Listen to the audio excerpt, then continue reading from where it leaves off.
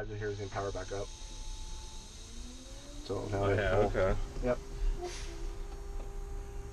That's it.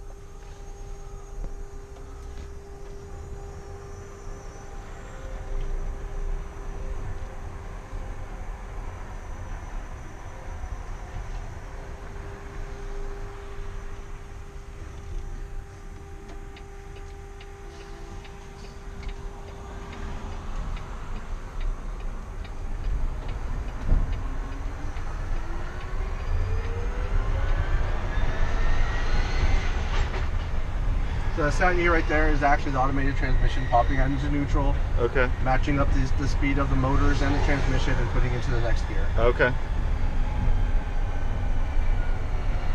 Does this have regenerative braking? Sure does, yeah. So my foot's off the brake right there. Okay. It's actually slowing us down. We get to 10 to 20% of energy back, depending on how the driver's driving and everything else. Okay, very cool.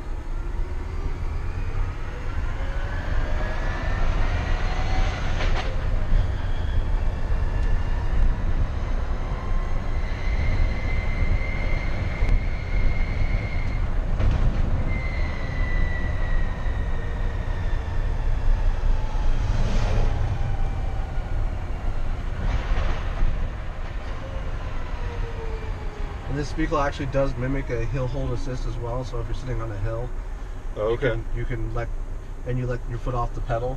As soon as it detects that it's rolling backwards, it'll actually start creeping forward. So the same creep as I let go right here, it's going to start to keep pulling forward. That's right.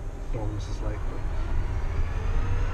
But. Yeah. So how are you monitoring the battery charge? Is that just still through the fuel gauge? Same fuel gauge. There?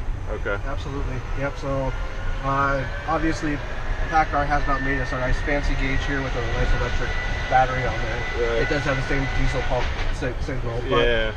We send a message to the instrument cluster here to put that right amperage. Like I said before, when this thing's actually empty, there is some more energy left in those batteries.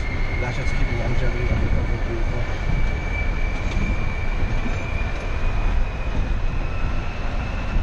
But if a driver runs out of energy here, it's just like running out of diesel in a diesel truck.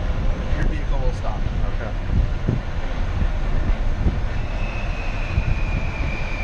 Now a technician can go out there and do a temporary override to get the vehicle off the road or move to a charging station.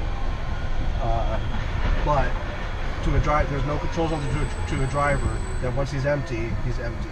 Okay. We don't want them to think that, oh, I have this magic button here right, that can reserve. An extra little bump.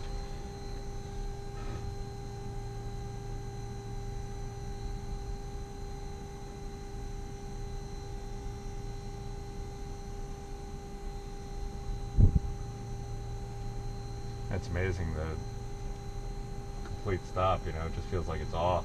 Yeah. There's none of the idle or any of the the roughness there.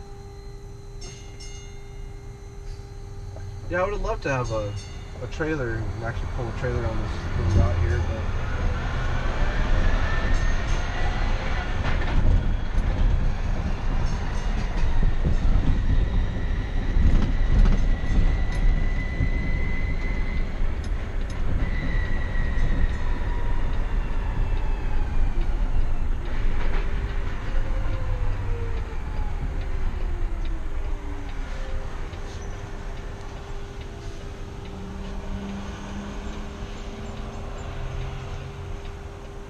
one thing that does happen a lot is that, some of the drivers will say, well, it's making so much different noises and, something loose or something else like that. But right. It turns out to be...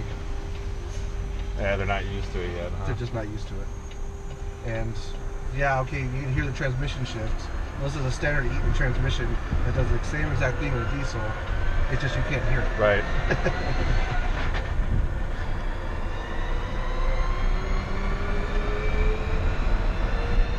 I know, it is funny though, it does make the, like the futuristic, car driving sound that you see in all the movies, the whirring, it's like, okay, that's cool.